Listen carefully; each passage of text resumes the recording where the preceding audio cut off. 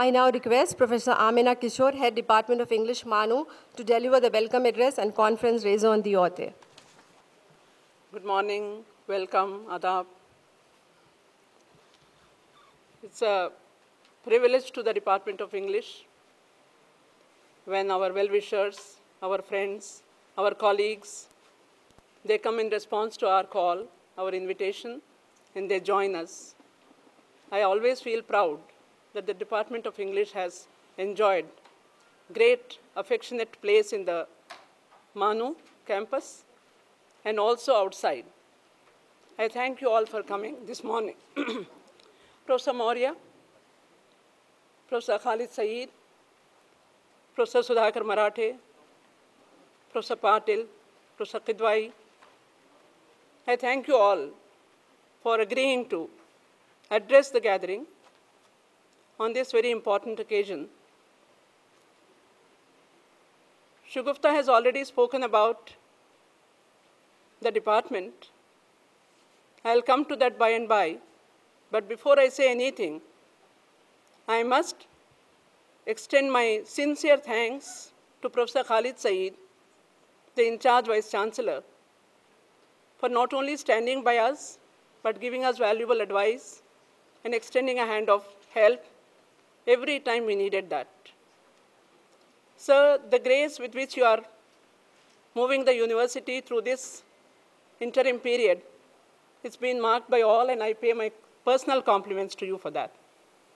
This morning, Professor Iqbal Ahmed, our in-charge Vice-Chancellor, called up from Bangalore. He is not keeping very good health, but he extended his warm wishes to the Department of English, and he asked me to welcome the delegates on his behalf also. So I do that duty. About the department, I never tire of expressing my pride in my young colleagues and my students. I recognize with great warmth the trust that has been imposed in me by my young colleagues, the affectionate regard in which my students hold me, and for all these mercies, I thank Allah. About the conference itself, we have a number of fine intellectuals who will address the gathering through the two-day program. And this morning itself, we have been able to invite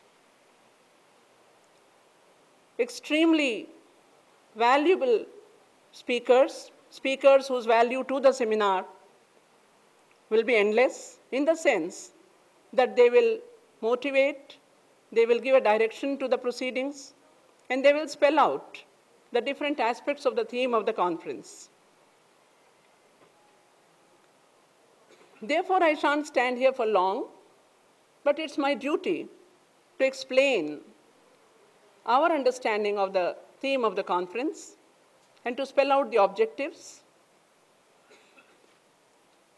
We call the conference a conference on discussing the new perspectives in non-native literatures in English.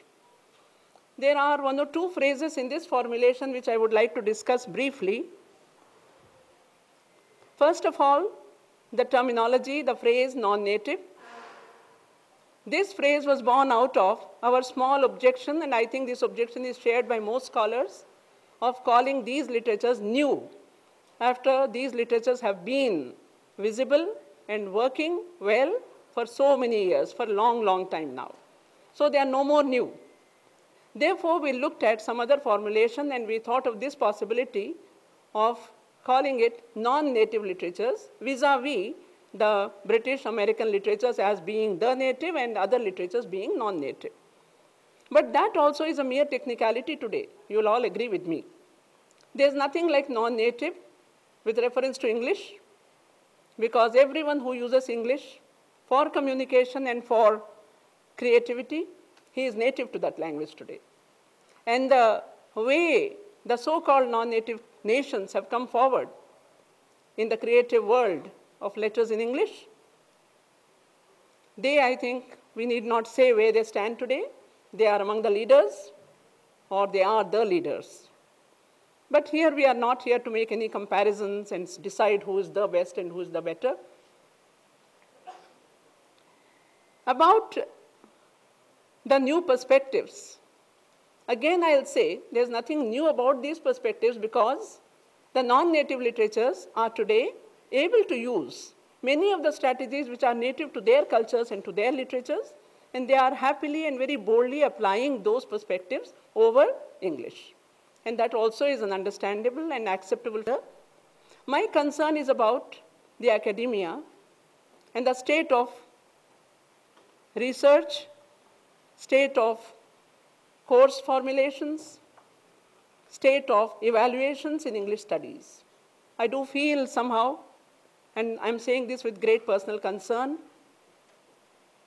that though the crisis of creativity is over, the crisis of identity is put behind us quite happily and healthily, somehow there is a stasis in the academic programs.